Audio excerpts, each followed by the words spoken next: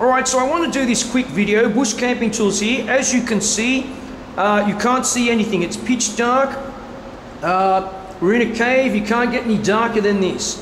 So the question is, for all you beginner cavers out there, if you're getting new into caving and you're looking at lights for backup lights, okay, from your main light, you should have the super most reliable light you can afford for your main light, definitely. But you should carry backup lights. Now I've got a backup light.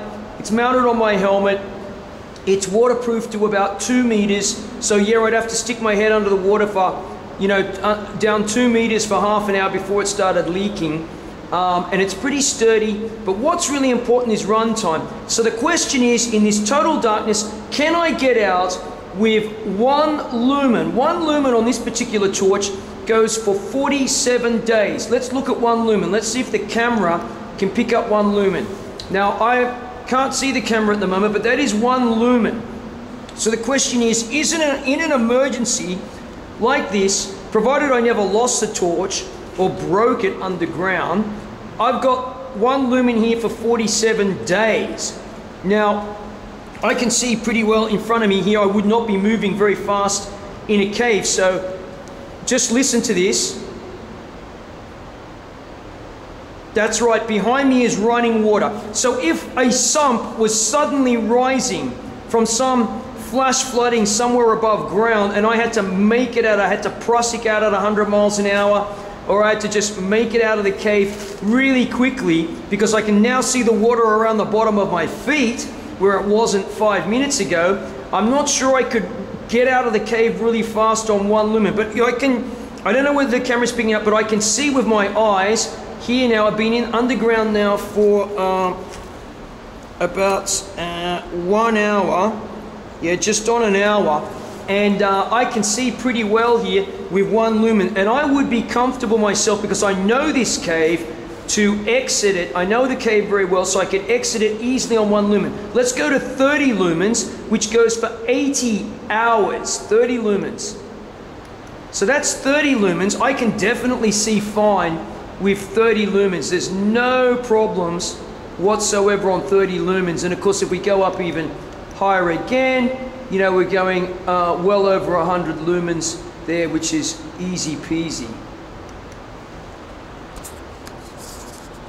Back to total darkness again. So the question is, yes, you probably could get out with 1 lumen, but let's face it, you want, as a backup torch, you have to have long burn times. I think you have to have long burn times. You either carry up, you know, you should be carrying lots of batteries. We're carrying lots and lots of batteries. We've got enough batteries on us and lights with us. We could stay underground, food being the biggest problem. We've got lots of water here, so we're not worried about water.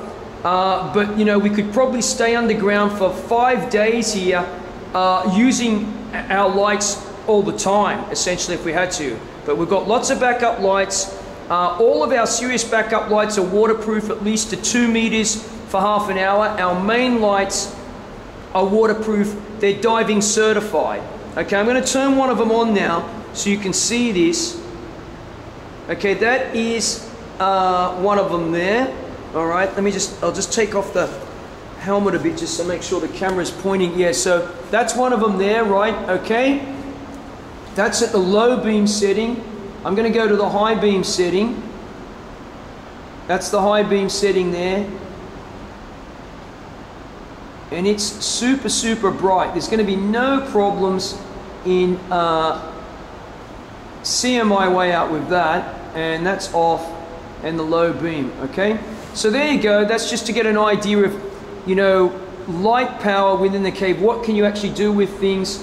And you should have long burn times. You should carry in reliable batteries, reliable main lights, definitely. They don't have to be, you know, diving certified, obviously, but, you know, you certainly can't go wrong with that. Okay, bush camping tools here, enjoying a bit of caving. Thanks for watching.